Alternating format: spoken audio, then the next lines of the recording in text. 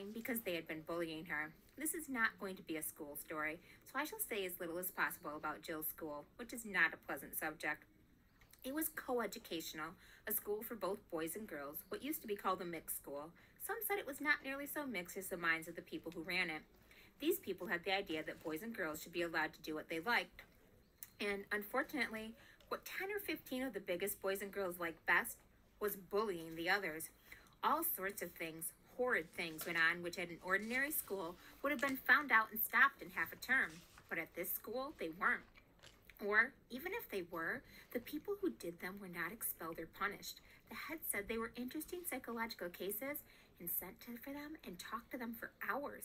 And if you knew the right sort of things to say to the head, the main result was that you became rather a favorite than otherwise. That was why Jill Poole was crying on that dull autumn day on the damp little path which runs between the back of the gym and the shrubbery. And she hadn't nearly finished her cry when a boy came round the corner of the gym whistling with his hands in his pockets. He nearly ran into her. "Can't you look where you're going?" said Jill Poole. "All right," said the boy. "You needn't start." And then he noticed her face. "I say, Poole," he said. "What's up?" Jill only made faces, the sort you make when you're trying to say something, but find that if you speak, you'll start crying again. "It's them, I suppose, as usual," said the boy grimly, digging his hands further into his pockets. Jill nodded. There was no need for her to say anything, even if she could have said it. They both knew. "Now, look here," said the boy. "There's no good us all." He meant well, but he did talk rather like someone beginning a lecture. Jill suddenly flew into a temper, which is quite a likely thing to happen to you if you've been interrupted in a cry. "Oh, go away and mind your own business," she said. "Nobody asked you to come barging in, did they? And you're a nice person to start telling us what we all ought to do, aren't you? I suppose you mean we ought to spend all our time sucking up to them and currying favor and dancing attendance on them like you do." "Oh, Lord," said the boy, sitting down on the grassy bank at the edge of the shrubbery and very quickly getting up again because the grass was soaking wet. His name, unfortunately, was Eustace Scrubb, but he wasn't a bad sort. "Poole," he said, "is that fair? Have I been doing anything of the sort this term? Didn't I stand up to Carter about the rabbits? And didn't I keep the secret about Spivins? Under torture, too. And didn't I don't know, and I don't care," sobbed Jill. Scrubb saw that she wasn't quite herself yet, and very sensibly offered her a peppermint. He had one, too. Presently, Jill began to see things in a clearer light. "I'm sorry, Scrubb," she said presently. "I wasn't fair. You have done all that this term." "Then wash out last term if you can," said Eustace. "I was a different chap then. Gosh, what a little tick I was."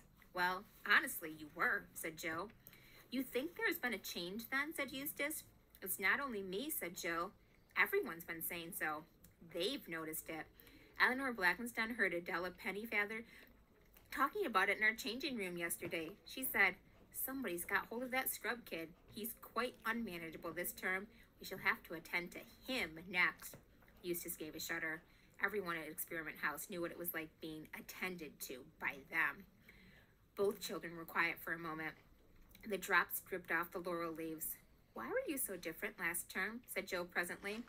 "A lot of queer things happened to me in the halls," said Eustace mysteriously. "What sort of things?" asked Jill. Eustace didn't say anything for quite a long time. Then he said, "Look here, Poole, you and I hate this place about as much as anybody can hate anything, don't we?" "I know I do," said Jill. "Then I really think I can trust you." "Them good of you," said Jill. "Yes, but this is a really terrific secret, Poole. I say, are you good at believing things? I mean, things that everyone here would laugh at?" "I've never had the chance," said Jill, "but I think I would be." "Could you believe me if I said I'd been right out of the world, outside this world, last halls?" "I wouldn't know what you meant." "Well, don't let's bother about worlds then. Supposing I told you I'd been in a place where animals can talk and where there are, enchantments and dragons and, well, all the sorts of things you have in fairy tales." Scrubb felt terribly awkward as he said this and got red in the face. "How did you get there?" said Jill. She also felt curiously shy. "The only way you can. By magic," said Eustace, almost in a whisper. "I was with 2 cousins of mine. We were just whisked away. They'd been there before." Now that they were talking in whispers, Jill somehow felt it easier to believe. Then suddenly, a horrible suspicion came over her, and she said, so fiercely that for a moment she looked like a tigress. "If I find out you've been pulling my leg, I'll never speak to you again. Never, never, never." "I'm not," said Eustace. "I swear I'm not. I swear by everything." When I was at school, one would have said, "I swear by the Bible," but Bibles were not encouraged at Experiment House. "All right," said Jill. "I'll believe you." "And tell nobody?" "What do you take me for?" They were really very excited as they said this, but when they had said it, Jill looked around and saw the dull autumn sky and heard the drip off the leaves and thought of all the hopelessness of Experiment House. It was a 13-week term, and there were still 11 weeks to come. She said, "But after all, what's the good? We're not there. We're here. And we jolly well can't get there. Or can we?" "That's what I've been wondering," said Eustace. "When we came back from that place, someone said that the two Pevensey kids, that's my two cousins, could never go there again. It was their third time, you see. I suppose they've had their share, but he never said I couldn't. Surely he would have said so, unless he meant that I was to get back. And I can't help wondering, can we? Could we? Do you mean do something to make it happen?" Eustace nodded. "You mean we might draw a circle on the ground and write things in queer letters in it and stand inside it and recite charms and spells?" "Well," said Eustace after he had thought hard for a bit, "I believe that was the sort of thing I was thinking of, though I never did it. But now that it comes to the point, I have an idea that all those circles and things are rather rot. I don't think he'd like them. It would look as if we thought we could make him do things. But really, we can only ask him." "Who is this person you keep on talking about?" "They call him Aslan in that place," said Eustace. "What a curious name." "Not half so curious as himself," said Eustace solemnly. "But let's get on. It can't do any harm, just asking. Let's stand side by side, like this, and we'll hold out our arms in front of us with the palms down, like they did in Ramandu's Island." "Whose island?" "I'll tell you about that another time, and he might like us to face the east. Let's see, where is the east?" "I don't know," said Joe. "It's an extraordinary thing about girls that they never know the points of the compass," said Eustace. "You don't know either," said Jill indignantly. "Yes, I do, if only you didn't keep on interrupting. I've got it now. That's the east, facing up into the laurels. Now, will you say the words after me?" "What words?" asked Jill. "The words I'm going to say, of course," answered Eustace. "Now," and he began, "Aslan, Aslan, Aslan." "Aslan, Aslan, Aslan," repeated Joe. "Please let us two go into—" At that moment, a voice from the other side of the gym was heard shouting out, "Pole? Yes, I know where she is. She's blubbing behind the gym. Shall I fetch her out?" Jill and Eustace gave one glance at each other, dived under the laurels, and began scrambling up the steep, earthy slope of the shrubbery at a speed which did them great credit. Owing to the curious methods of teaching at Experiment House, one did not learn much French or math or Latin or things of that sort, but one did learn a lot about getting away quickly and quietly when they were looking for one.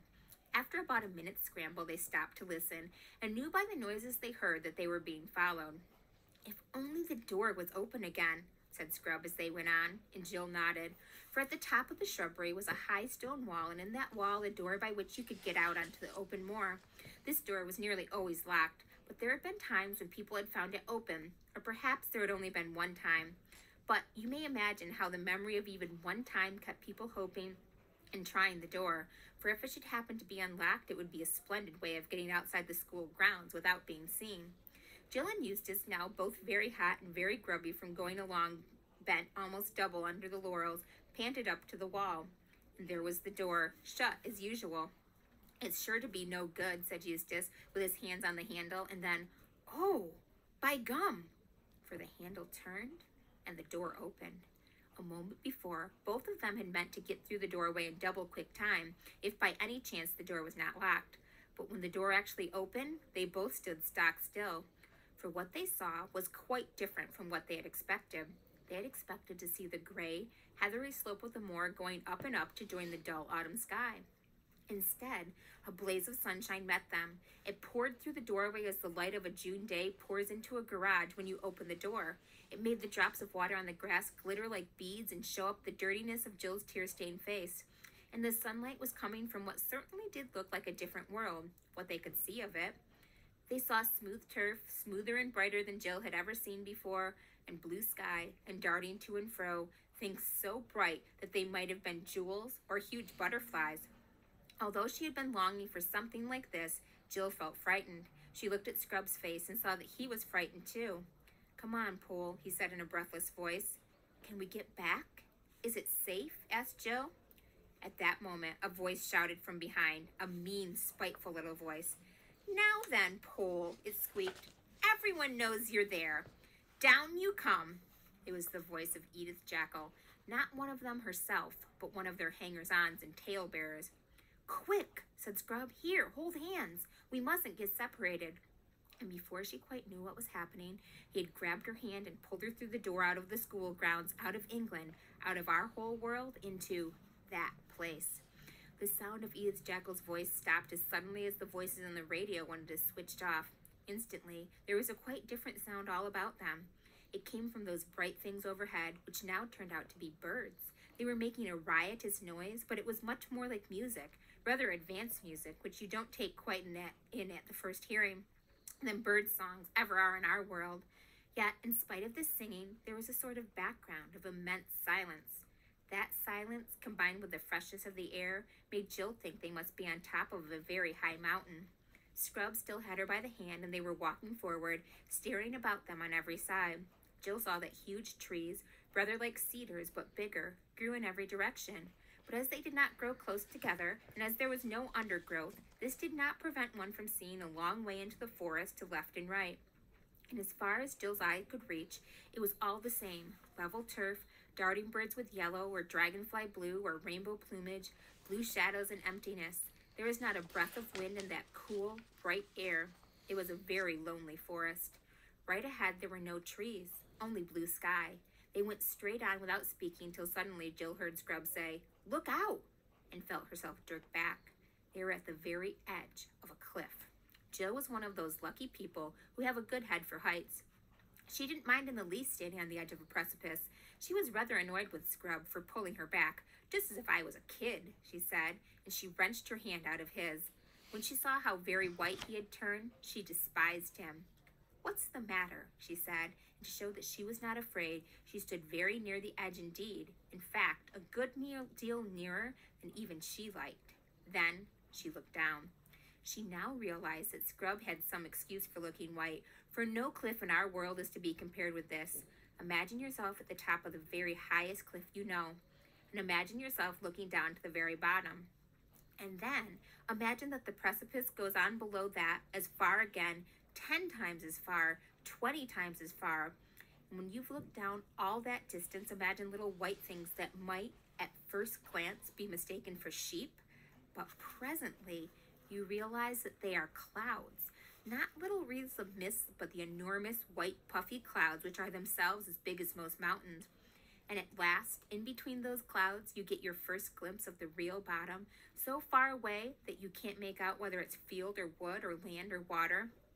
Further below those clouds than you are above them. Jill stared at it. Then she thought that perhaps, after all, she would step back a foot or so from the edge, but she didn't like to for fear of what Scrub would think. Then she suddenly decided that she didn't care what he thought, and that she would jolly well get away from that horrible edge and never laugh at anyone for not liking heights again. But when she tried to move, she found she couldn't. Her legs seemed to have turned into putty. Everything was swimming before her eyes. "What are you doing, Pole? Come back. Blithering little idiot," shouted Scrub, but his voice seemed to be coming from a long way off. She felt him grabbing at her, but by now she had no control over her arms and legs. There was a moment's struggling on the cliff's edge. Jill was too frightened and dizzy to know quite what she was doing, but two things she remembered as long as she lived. They often came back to her in her dreams. One was that she had wrenched herself free of Scrub's clutches. The other was that, at the same moment, Scrub himself, with a terrified scream, had lost his balance and gone hurtling to the depths. Fortunately, she was given no time to think over what she had done. Some huge, brightly colored animal had rushed to the edge of the cliff.